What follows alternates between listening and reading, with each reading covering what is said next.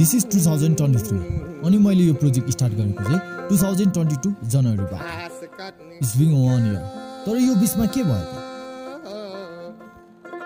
Okay, let me tell you यो project सोलुखुम्बुकै सबैभन्दा होच स्थान ट्विन टावर देखि एभरेस्ट बेस क्याम्प सम्मको थियो जुन सोलुखुम्बुमा आउने टुरिस्टको लागि नयाँ ट्र्याकवे हुन्थ्यो हामीले एपिसोड 1 को काम सकेपछि एपिसोड 2 र 3 लाई कन्टिन्यू दिन सकेनौं यसको बिगेस्ट रिजन भनेको वेदर थियो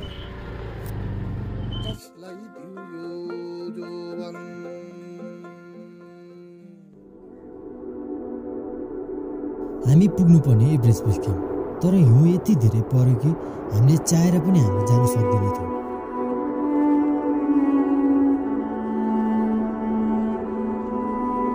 We change our plan. अहिले हामी यो प्रोजेक्ट स्टार्ट गर्ने अनि अन ट्र्याक लोकेसनहरु जाने हाम्रो फर्स्ट लोकेसन थियो the pack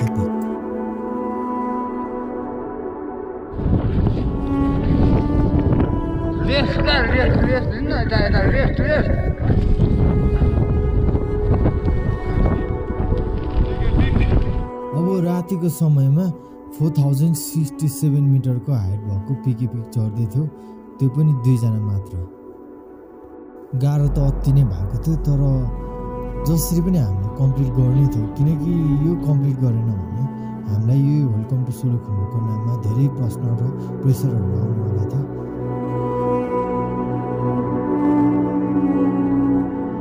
We completed. After this journey, we stopped for a month.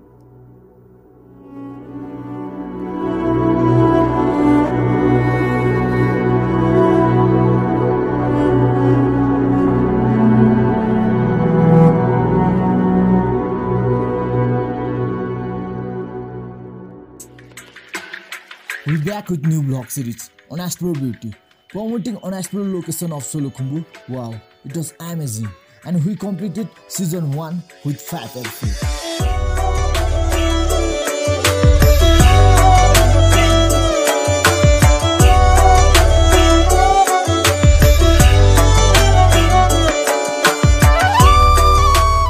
Here we finish our on-track location.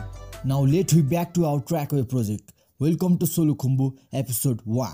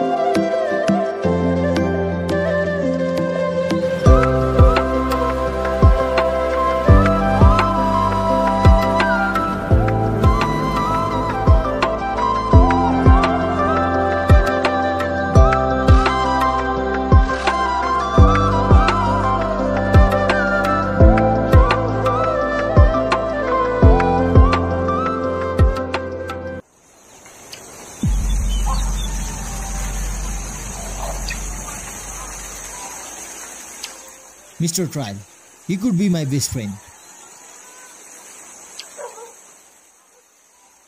Namaste, म आशिष तामाङ अनि मलाई साथ दिएछ मेरो साथी गगन राई र आज हाम्रो यात्राको पहिलो दिन थोरै नर्भस त छौ नै तर एक्साइटेड पनि धेरै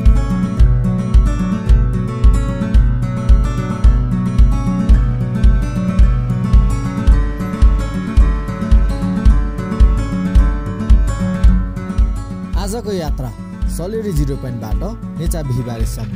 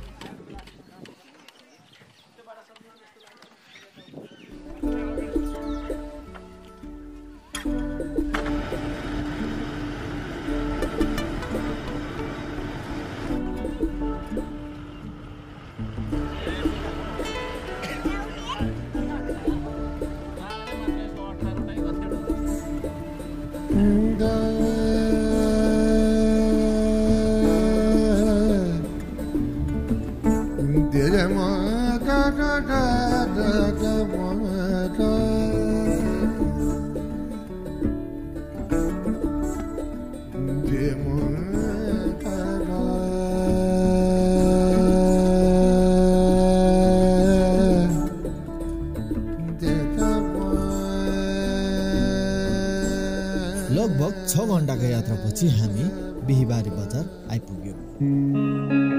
आज भने खाना र बस्नको व्यवस्था गर्दा गर्दै दिन गयो।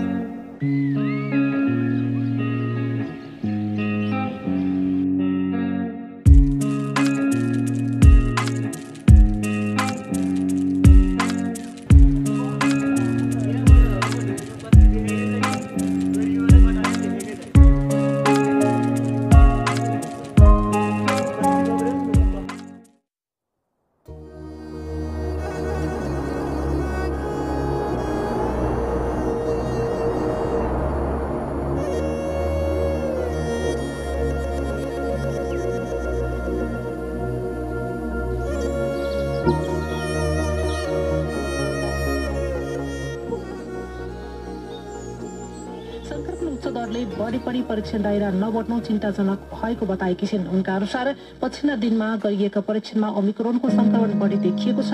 दिनहुँ संक्रमणको दर बढी परीक्षण गर्ने कम छन्। यो चिन्ताजनक कुरा हो। राष्ट्रिय सभाको मतदानका लागि मतदाता संख्या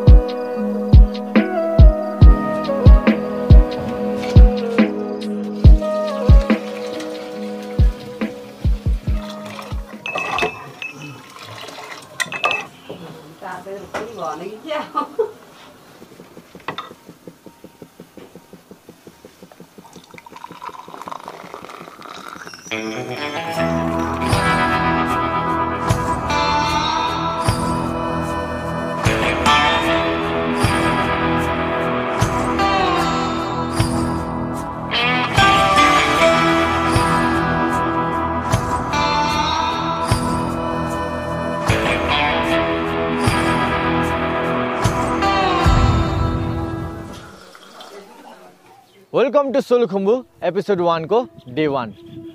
अहिले चाहिँ हामी नेचाको बिहिबारेमा छौँ। हिजो बेलुका 6 बजेतिर आइपुग्यो हामी हैन। र आज चाहिँ बिहिबारे बजार लाग्छ यहाँ। बजारतिर हामी घुम्छौँ होला एकछिन अनि भिडियो सिडियो खिच्छौँ। अनि आजबाट चाहिँ हाम्रो काम स्टार्ट हुन्छ। हाम्रो मेन टार्गेट भनेको चाहिँ सोलुखुम्बुको सबैभन्दा होचो स्थान ट्विन टार, जुन अब यहाँबाट चाहिँ 1 घण्टा तल रहेको छ हैन। त्यहाँदेखि चाहिँ सबैभन्दा अग्लो स्थान एभरेस्ट बेस क्याम्पसम्म जाने हाम्रो मेन टार्गेट हो। र यही काम चाहिँ आजबाट एपिसोड 1 को डे 1 आजबाट स्टार्ट हुँदैछ। So let's enjoy the video, keep watching.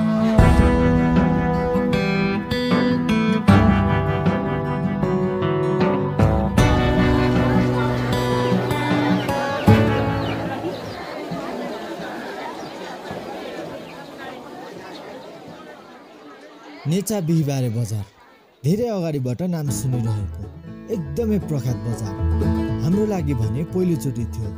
आज हामी बजार अवस्थाबारे बुझ्ने कोसिस गर्छौँ।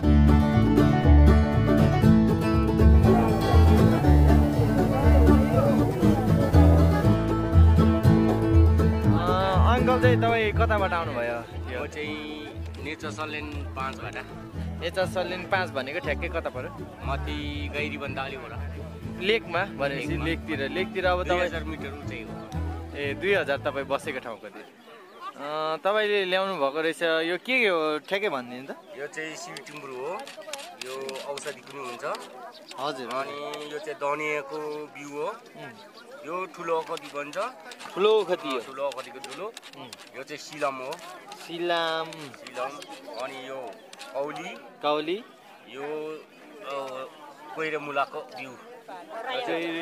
कोइरेमुलाको बिउ। यसमा चाहिँ रायाको बिउ छ। अझ त्यति रायाको बिउ खोज्ने मान्छे पनि आएन अनि नखोलिराखेको। यो चाहिँ रायाको बिउ हो। राईको बिउ अनि त्यो इस्कुसको जरा पनि हो। इस्कुसको जरा पनि तपाईँले ल्याउनु भएको? मैले ल्याएको। अघि एक डोको थियो अब बेचिसक्यो इस्कुस। अनि यो ल्याउनु भएको चिजहरू चाहिँ के तपाईँकै आफ्नै लोकल फलेको हो कि? यही आफ्नै खेतीको त्यो लोकल हो।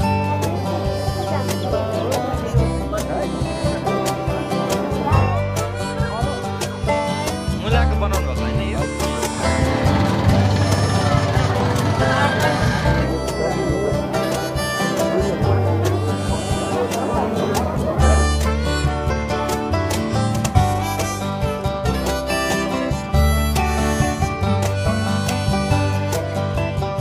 दिनको 1200 त अवश्य बस्छ हप्तावारी चाहिँ। घरमा त कहाँ बस्दैन, अब बारीमा सिलाइन्छ।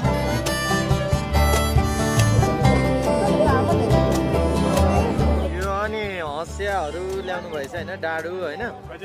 यो फलामको चिजहरू जस तपाईँले बनाउनु भएको आफूले? ठ्याक्कै कतादेखि आउनु भयो अहिले चाहिँ? नजिकै भन्नाले ए बजारदेखि तलतिर। आज कति बिक्री भयो त तपाईँको?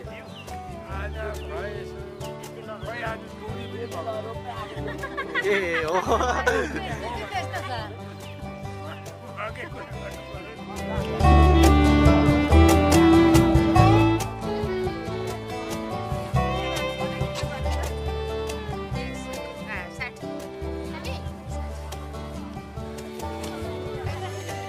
बजारमा ल्याएका सामानहरू प्राय सबै लोकल उत्पादनै थिए।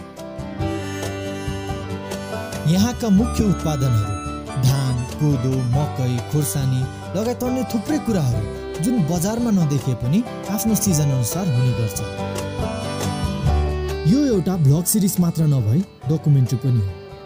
आज त बजार मात्र घुम्यौँ, कथा अझै बाँकी छ, सँगै रहनुहोला।